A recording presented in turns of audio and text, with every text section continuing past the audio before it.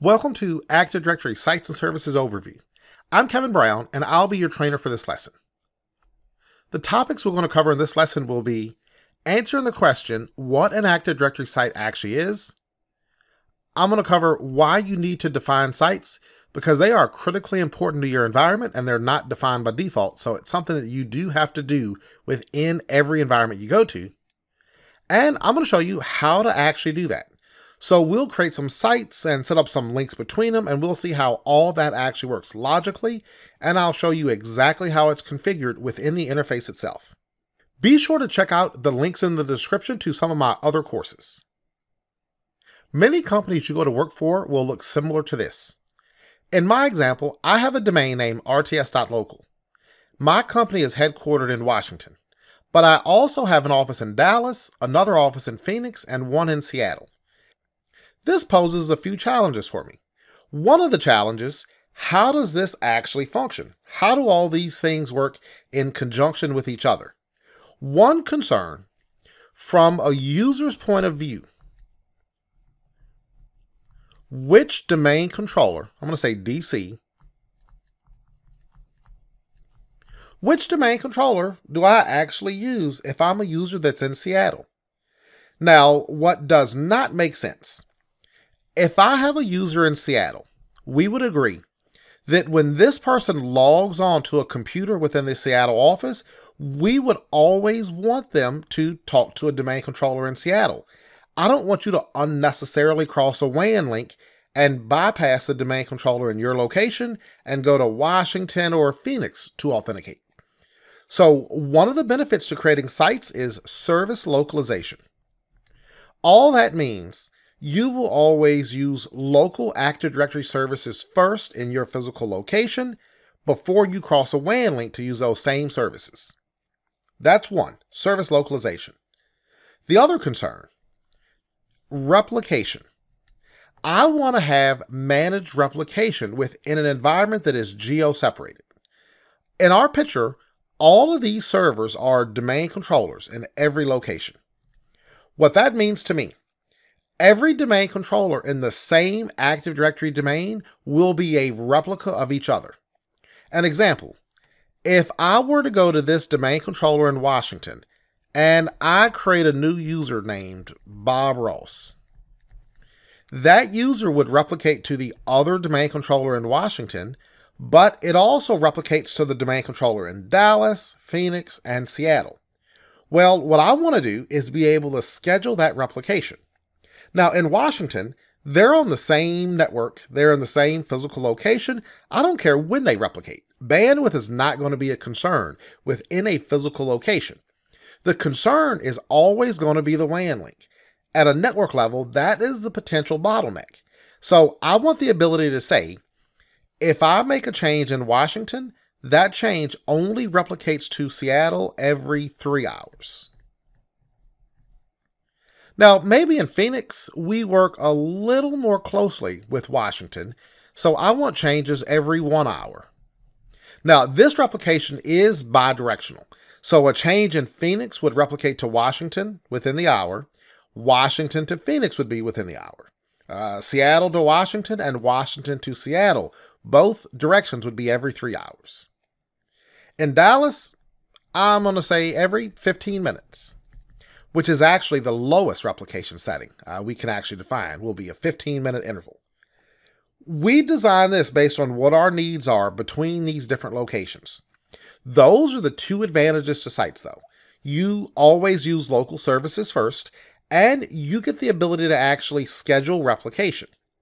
Now, what's interesting is how this actually works. A site is always one or more IP networks.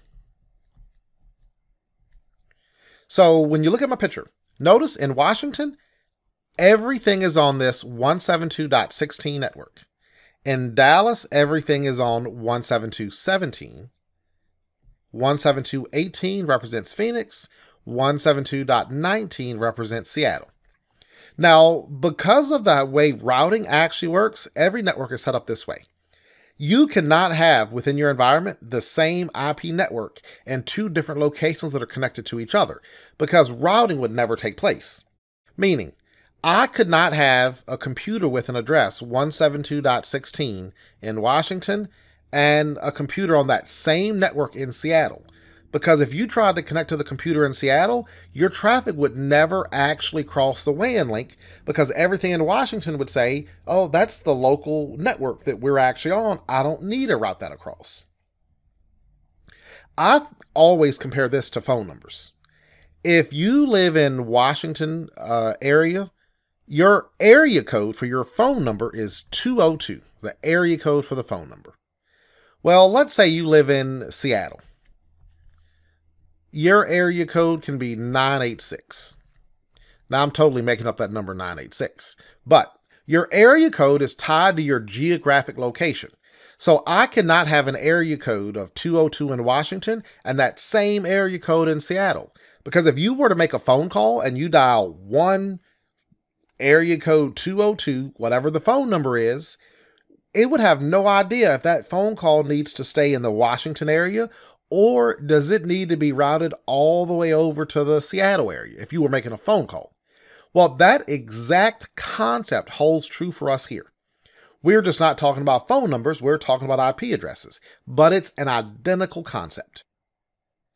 The way this logically works for us, if I have a computer in Phoenix, its IP address is 172.18.0.94. We know that's the network in Phoenix. It starts with 172.18. What happens when my user, Ted, I'll say, when Ted logs into this computer, it actually queries DNS saying, we need to find a domain controller. This user, Ted, is trying to authenticate. What domain controller should we pass Ted to so he can authenticate his username, his password? That query goes up to a DNS server. All DNS does is look through a long list of records that point to every domain controller in your environment.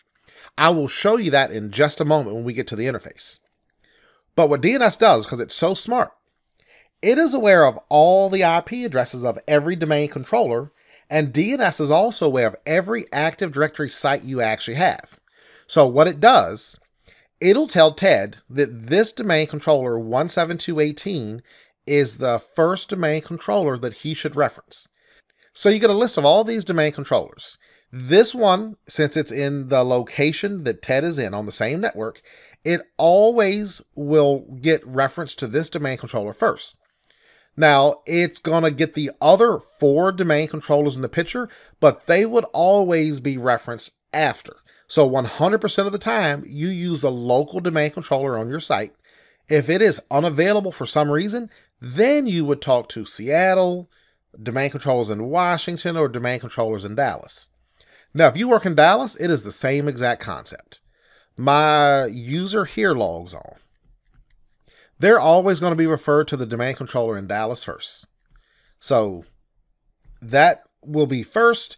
Then below that, you'll get the domain controllers in Washington, Phoenix, Seattle.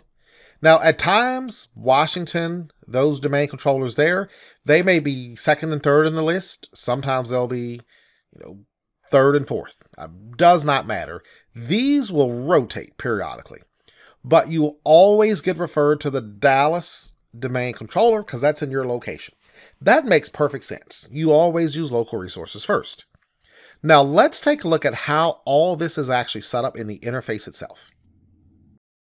Be sure to check out my other courses I have hosted on the Udemy website. I have about 30,000 students.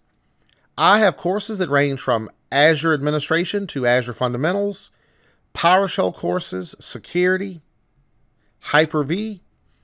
I also have courses that cover server administration, group policy, and Active Directory. These courses are some of the best sellers on the Udemy website, so be sure to check them out. The link is in the description below. I'm on my domain controller.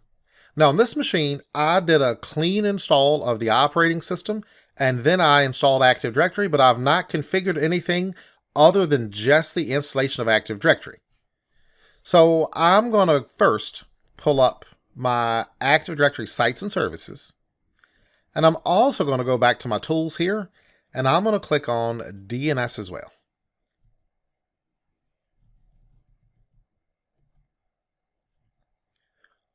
I'm going to expand my Active Directory sites and services, and I'm going to open the sites folder.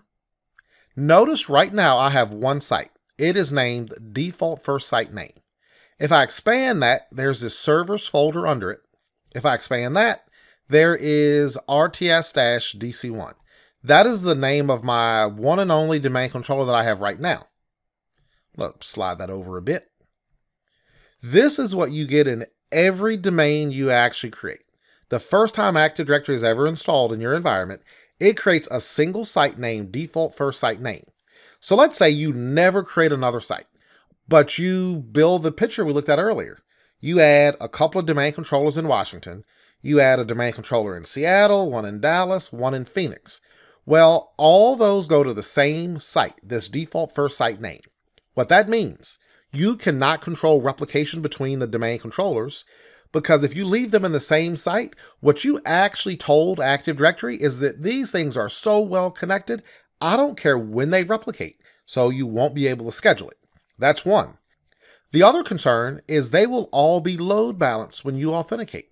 So if I'm in Seattle, sometimes I would use the domain controller in Seattle. The next time I log in, it may send me to Dallas, it may send me to Phoenix, to Washington.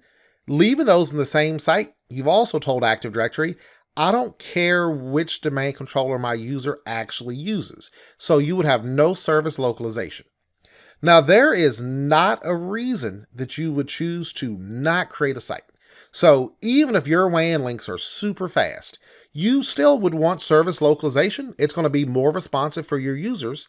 And even if you don't want to schedule replication, you always have that option. So no matter what, we would want to define these sites within Active Directory. I mainly do it in my environments for service localization. Just why have a user authenticate across a WAN link when they have a domain controller in their physical location? It is just not efficient and defeats the purpose largely of having a domain controller local to them. Well, the first thing I need to do is create some sites. So I'm going to right-click this sites folder here, and I'm going to create a new site. I'm going to name my first new site Washington. So I'm just going to use WAS to abbreviate it. And I'm going to click this default IP site link. We'll see what that is in one moment. And I'm going to click OK. I'm going to create all the sites we had in that picture. So I'm also going to create a new site for Seattle. I'll choose that default site link and OK. I'm going to create another site for Phoenix. So I'll just name that PHX. Default IP site link, OK. And we'll create one for Dallas, was my last location. And I'll just click OK for that. So now I have the 4 sites that actually correspond to the graphic we used. The other thing we have to do is go to this new subnets. When I click on that, I have no subnets right now. So I'm going to right-click New Subnet. In the picture I had, the network 172.16.0.0/16, which is the sitter notation, so we use that in lieu of the subnet mask. But that network was in Washington. So I'm going to click Washington, and I'm just going to click OK. Active Directory now knows any IP address 172.16 is in Washington. Now I'm just going to create one more of these. Then it gets very repetitive. So I'm going to right-click New Subnet again. And this time I'm going to use 172.17.0.0/16. That is in Dallas. So I'm going to choose Dallas and OK. Now you can see my subnet show up here. All I would do is right-click New Subnet again and specify Phoenix. I would do it again for Seattle.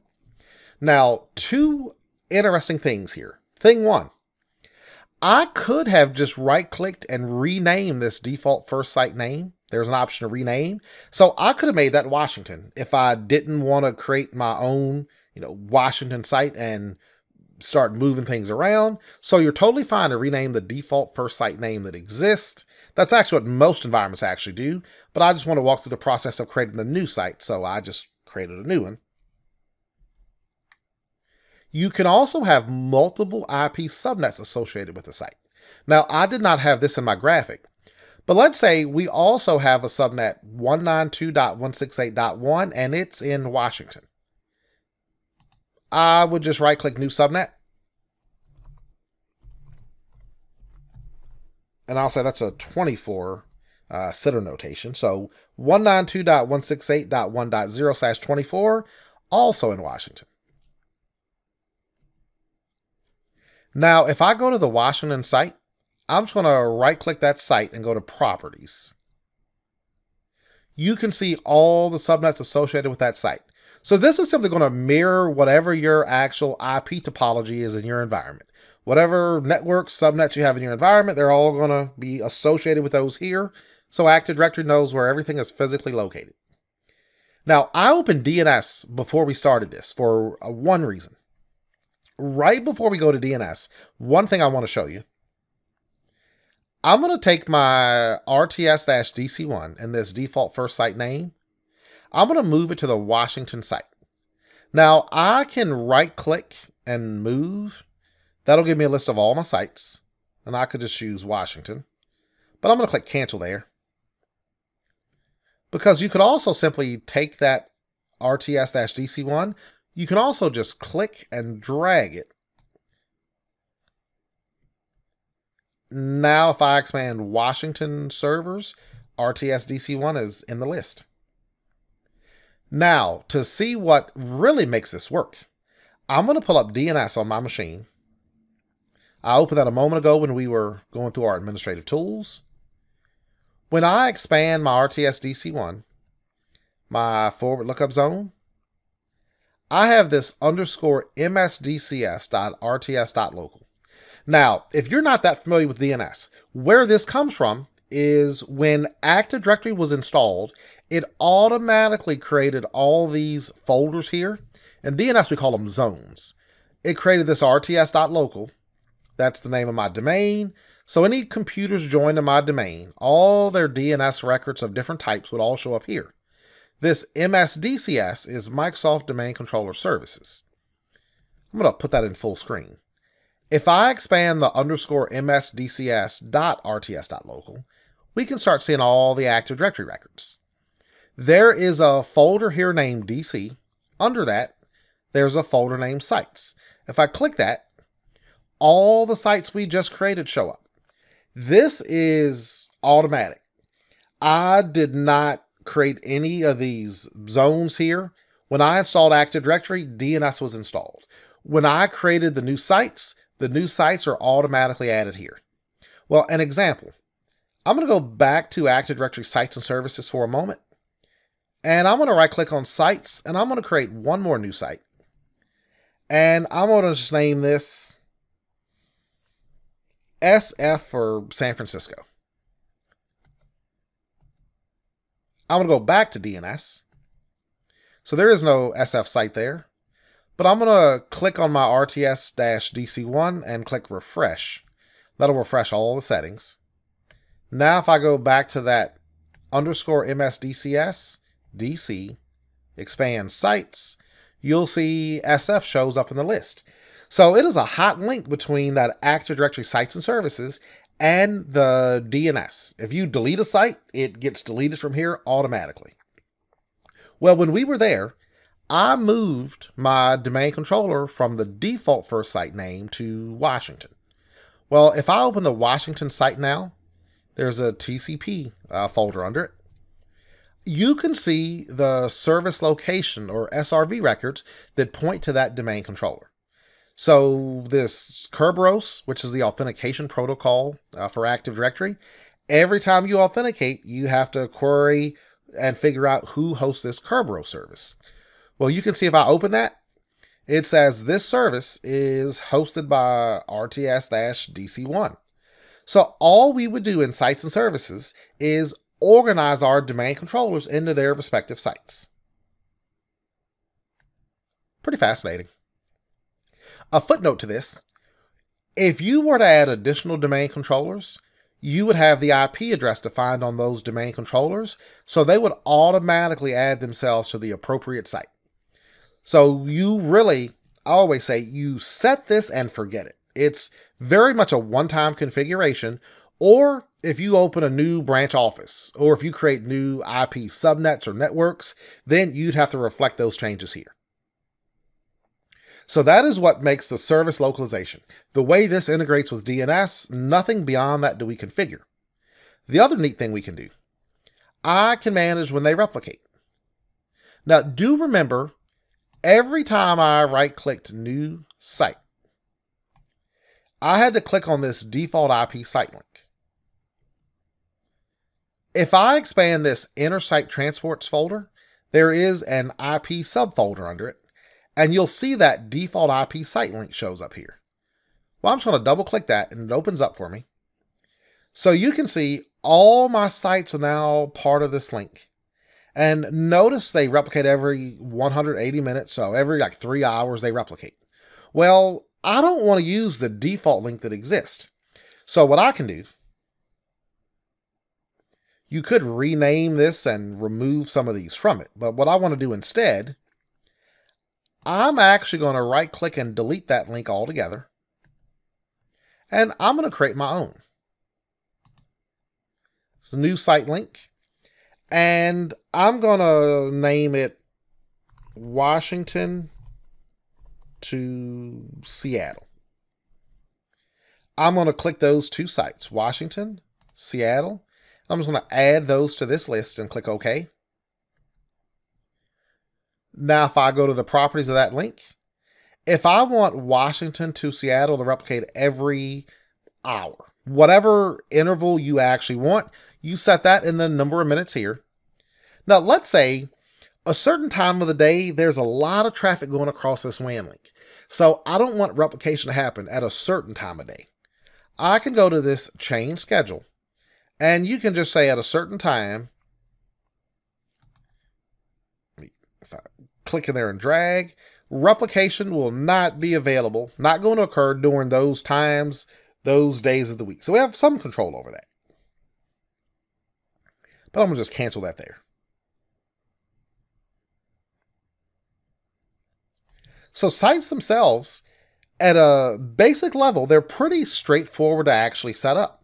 You define the name of your site, you define the IP subnets, that gets reflected in DNS, and I can create these IP site links that actually cover when they actually should replicate with each other. Pretty fascinating. The last two things I want to touch on are, I won't call them advanced, but they're just not as common. One, if I right-click this IP folder again, there is an option for a new site link bridge. What a site link bridge actually does is let me have what we call mesh replication. Now, to look at that, what I'm going to do first, I'm going to create a new site link again, and I'm going to name this one Washington to Dallas.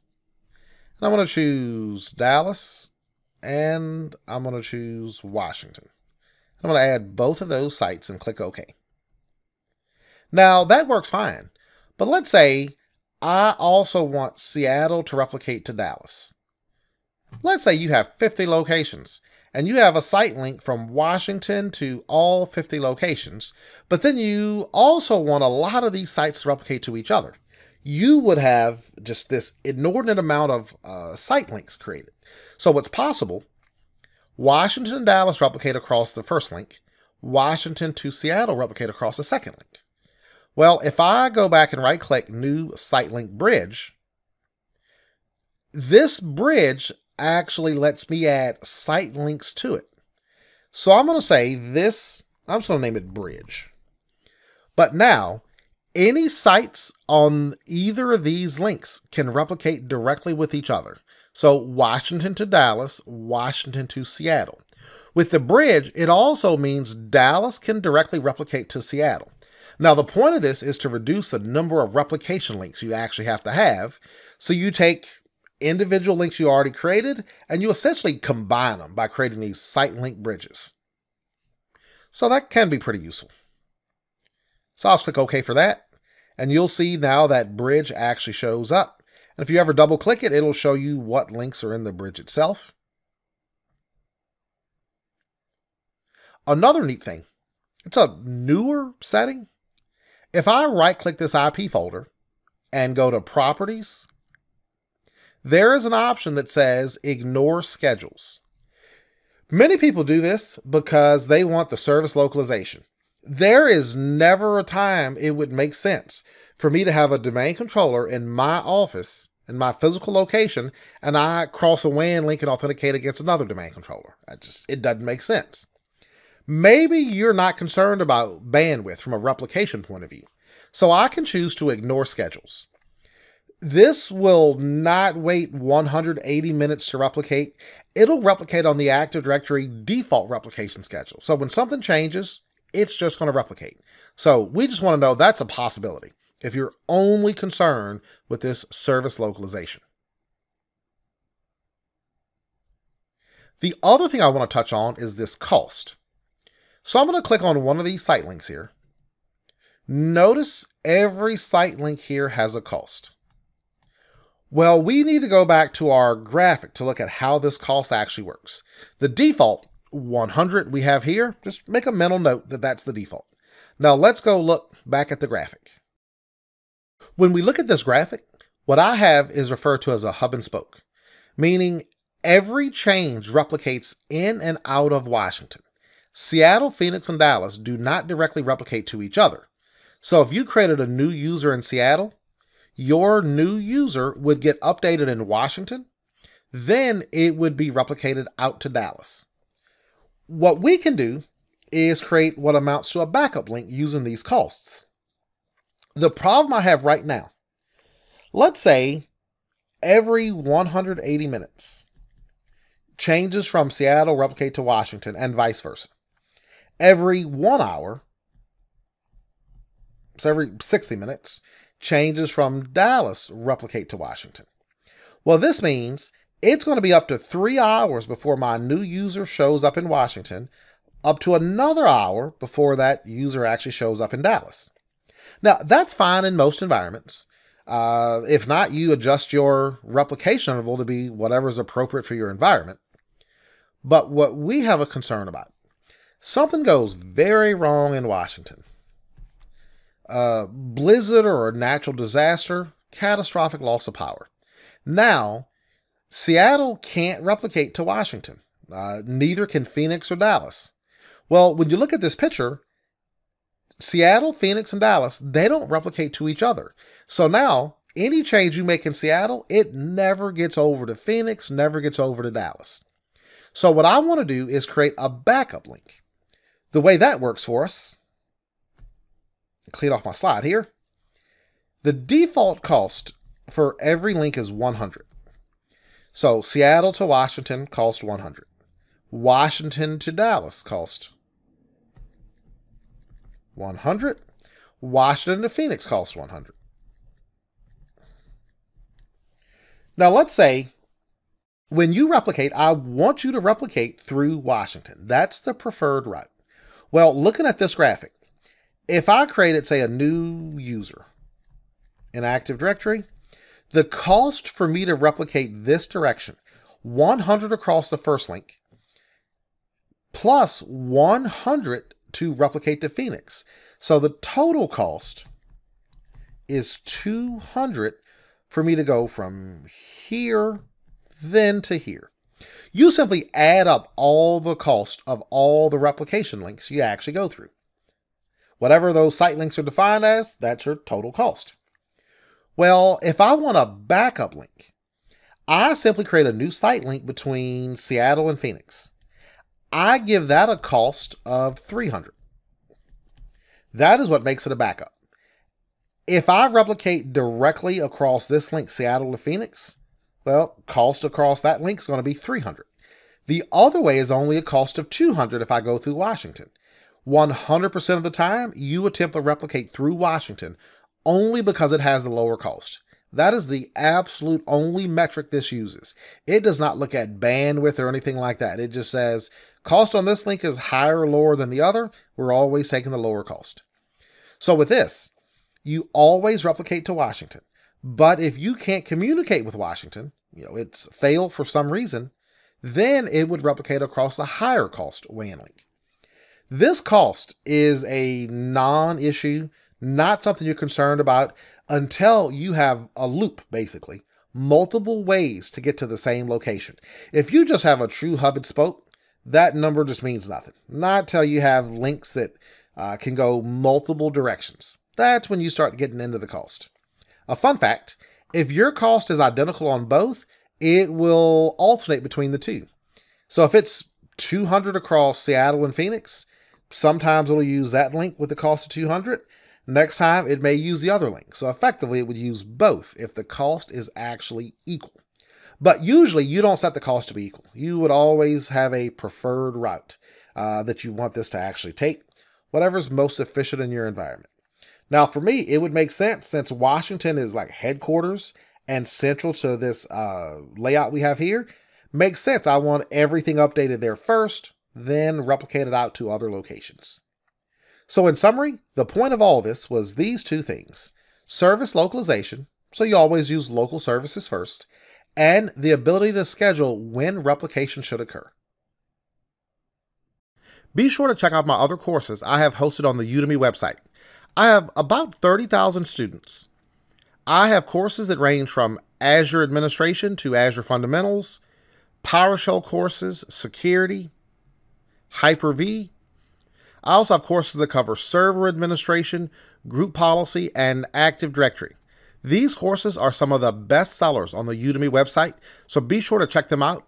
The link is in the description below.